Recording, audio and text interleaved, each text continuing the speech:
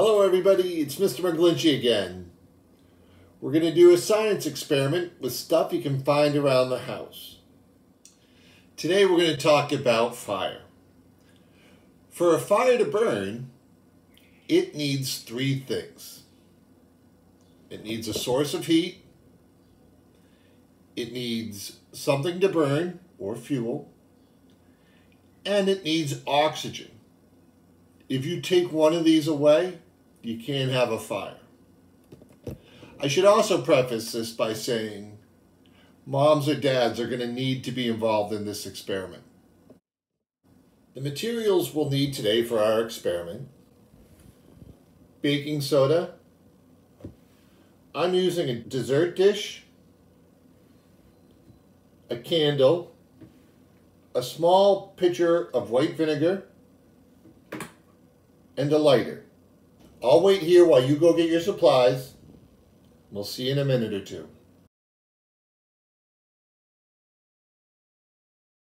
The first thing we're going to do for our experiment is we're going to take our baking soda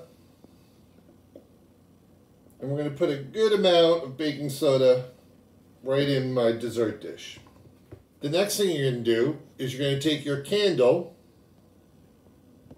put it right in the center. Once you have it in the center, you're going to have mom or dad light the candle. Now, if you'll recall, I said a fire needs three things. It needs oxygen, it needs a fuel to burn, and it needs heat. The heat was supplied by my lighter. The oxygen is all around. And the fuel that's burning is the wick on the candle. So I'm going to use the vinegar to take away one of those three objects that we need for a fire. Let me show you what's going to happen. I'm going to pour my vinegar on the baking soda around.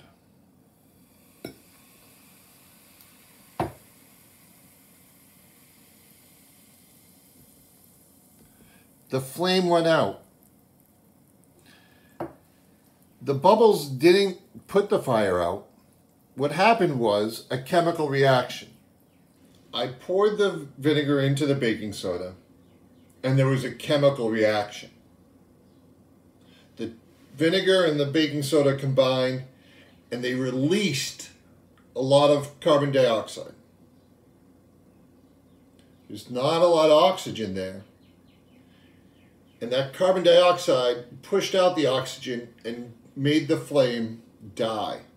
Because again, one of the three things a flame needs is oxygen.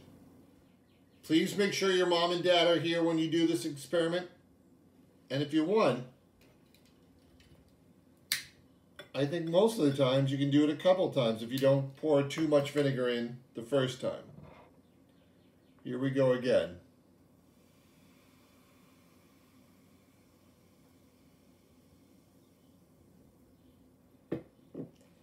I hope you enjoyed our science experiment today.